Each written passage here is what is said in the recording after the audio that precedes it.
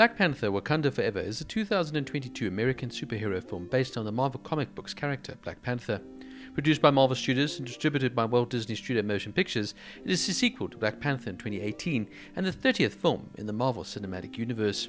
Directed by Ryan Coogler, who co-wrote the screenplay with J. Robert Cole, and the film stars an ensemble cast.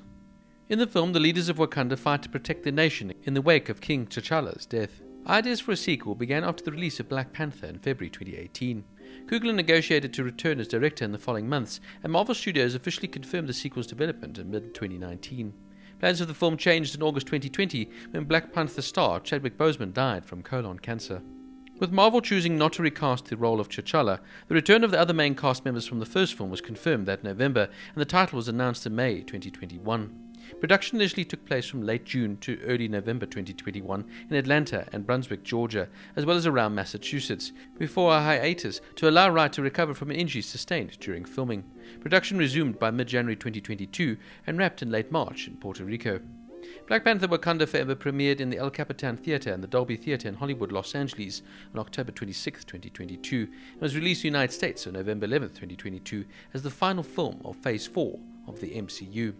The film received praise from its critics for its action sequences, direction, performances, particularly those from Wright, Gurira, Huerta, and Bassett, and a tribute to Boseman, with some criticism for its story and runtime.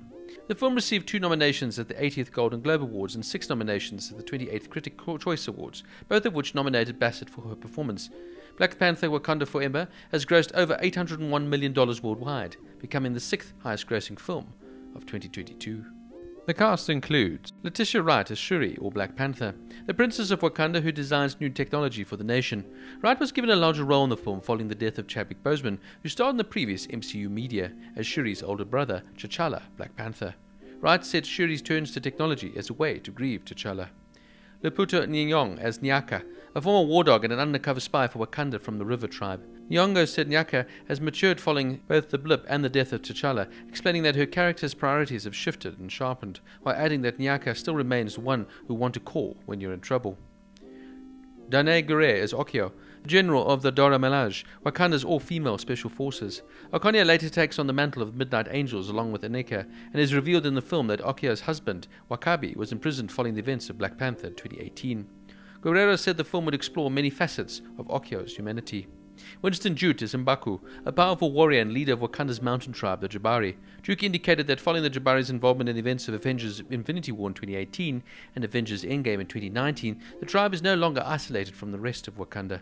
He also felt M'Baku was trying to figure out a way to move forward in this new world for Wakanda, much like in many in the real world were trying to do in regards to the COVID-19 pandemic. Dominique Thorne as Riri Williams, an MIT student and genius inventor from Chicago who creates a suit of armor that rivals the one built by Tony Stark Iron Man. Director Ryan Coogler noted that Williams is a foil to Shuri, adding there's a thread of similarity between the two, but they are also very, very different, with Williams and Shuri's relationship presenting a similar exploration of diversity of the black experience, as T'Challa and Killmonger's relationship did in Black Panther. Tenoch Huerta Mejía as Namor, the king of Talokan, an ancient civilization of underwater-dwelling people who refer to him as the feathered serpent, Kukulkanun. Huerta said Namor decides to get involved in the surface world after T'Challa publicly reveals the truth of Wakanda at the end of the first film, which consequently puts Talokan in jeopardy, leading Namor and his people to take action to protect themselves. Huerta also confirmed that the character is a mutant in the comics. Huerta called Namor an anti-hero, explaining that it was important to both him and Coogler to humanize the character by making his motivations understandable, despite him having an antagonistic role in the film. Coogler was enthused to include Namor's real unique features from the comics, including his ankle wings and pointy ears. He also described the character as a kind of an arsehole, kind of a romantic, and just incredibly powerful. Huerta learned Mayan language for the role, as well as how to swim. Martin Freeman as Everett K. Ross, an agent of the Central Intelligence Agency who has previous ties to Wakanda. Julia Louis-Dreyfus as Valentina Allegra de Fontaine, the new director of the CIA, and ex-wife of Ross. And Angela Bassett as Ramonda, the sovereign queen mother of Wakanda who is grieving the death of her son T'Challa. Bassett explained that Ramonda would be trying to balance her leading the people, being a mother to Shuri and keeping threats to Wakanda at bay, all while grieving the death of T'Challa, which is a lot for her to handle. While Bassett was initially unhappy with Ramonda being killed off in the film, Coogler reassured her that the death is not necessarily permanent in the MCU, and that she felt it was possible for her character to return in the future, similar to how people were brought back to life following the blip in Endgame. Additionally, Michael B. Jordan reprises his role as Eric Killmonger Stevens, T'Challa and Shuri's cousin. CNN news anchor Anderson Cooper appears as himself. Famous UFC fighter Kamaru Usman appears as a naval officer. And comedian Trevor Noah also reprises his role as Shuri's AI, Griot. Unfortunately, Daniel Kaluuya could not reprise his role as Wahhabi, as he had scheduling conflicts with the movie Nope. With the untimely death of Chadwick Boseman on August 28, 2020 from colon cancer, Coogler stated that he had been unaware of Boseman's illness and had spent the last year prepping, imagining and writing words for him to say in the film that he was destined to see. Feige and other executives of Marvel Studios were also unaware of Boseman's illness. Boseman, who had become thinner from his illness in the weeks prior to his death, had been prepared to begin gaining the weight back in September 2020 ahead of filming of the sequel in March 2021. According to The Hollywood Reporter, industry observers felt Disney could recast the role, but that might generate a fan outcry and prompted comparisons between actors. Another suggestion was that for Disney to shift their plans and have Shuri take on the mantle of Black Panther, which occurred in the comic books. By the time of Boseman's death, Coogler was in the middle of writing the script and had already turned in a draft.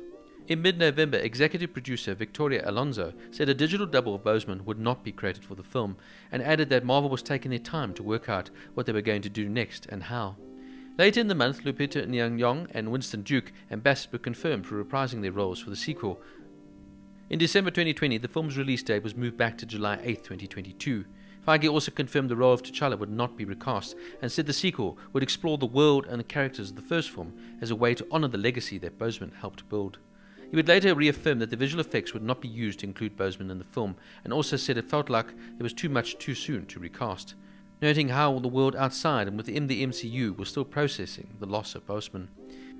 Now, I found this to be a touching, poignant and superbly well-made MCU movie, and by far the best MCU movie of 2022. This film feels grounded in realism in many ways, even though of course it is complete fantasy, but it's because the film now obviously touches on the loss of Chadwick Boseman, the man of course who played the titular character in the previous incarnations. What Ryan Coogler has done here, though, has not made a film that is schmaltzy or lingers too much on Chadwick, but rather pays tribute to him in the most perfect way. The film starts off with his death off screen, and how the characters around him now have to deal with the loss. Then in the usual Marvel intro, it rather plays a little homage to Chadwick Boseman. No usual Marvel music is played, and it almost seems like a moment of silence, as we just remember Chadwick for that short time. It's a fitting, sad and poignant tribute to the great actor. And I feel another touch of genius here is that rather than recasting him, they've decided to move the story along, and that Shuri now becomes the center focus, and eventually of course Black Panther herself. The film is deep, it's serious, and it's reflective, and it's by far the most mature Marvel release in quite some time. The cast are absolutely excellent here, but I must give a particular shout out here to Letitia Wright as Shuri and Angela Bassett as Queen Ramonda. I feel their particular performances just stand out for me as really emotionally layered. I absolutely love the antagonist in this film here, Namor, played superbly by Tenoch Huerta Mejía. He's a complex antagonist here, and you almost see his side of the story as he protects his culture, which of course has been destroyed in previous years by the Spanish conquistadors. I love the tie-in into the ancient Mayan culture here, intertwined of course with the idea of Atlantis. This is far better portrayal of an underwater civilization than, for example, Aquaman did. Namor is a complete anti-hero. On one side you see why he needs to protect his civilization and his people, on the other side though he is ruthless, cold and vicious. As I say with all these movies, it's always so important to have a fantastic antagonist, and Namor really fits this bill perfectly. The story is evolved, it's deep, it's moving, and it's just very well made. Some people criticize the running length, but I thought it fitted the movie perfectly, as you didn't want to rush through these layered, complex characters. My only one downside maybe is the character of Riri Williams here by Dominique Thorne. I just felt she added nothing to the film overall. In saying that though, Ryan Coogler has delivered another fantastic, layered and complex movie within the Black Panther series, and it surely will go down as one of the more stronger and deeper titles within the whole MCU universe.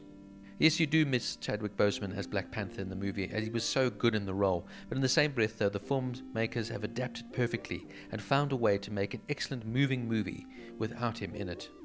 The CGI, as always, is absolutely excellent, and the film would leave you on the edge of your seat with some phenomenal fight sequences. But overall, what it really does, though, is gives you a fantastic multi-layered, deep story with a beautiful, sad ending at the end. as it pays respect to the fine actor that Chadwick Boseman was in his most iconic of roles, as of course T'Challa, Black Panther. I also love now the conflicted Shuri in this role. She is now not the perfect hero and will pick up the mantelpiece automatically and just does right. She is angry, vengeful and conflicted. And Letitia Wright brings this to the surface absolutely perfectly. For me, this is a mature MCU film, much more deeper than some of the latest releases. And once again, it asks questions, firstly of culture, of past atrocities, of the current state of the world, all while intertwined in a fantastic, fantasy-driven action blockbuster. Well written, perfectly acted, beautifully made, with a touch of respect for a fine actor that was lost too soon. Black Panther, Wakanda Forever, gets a 9 out of 10.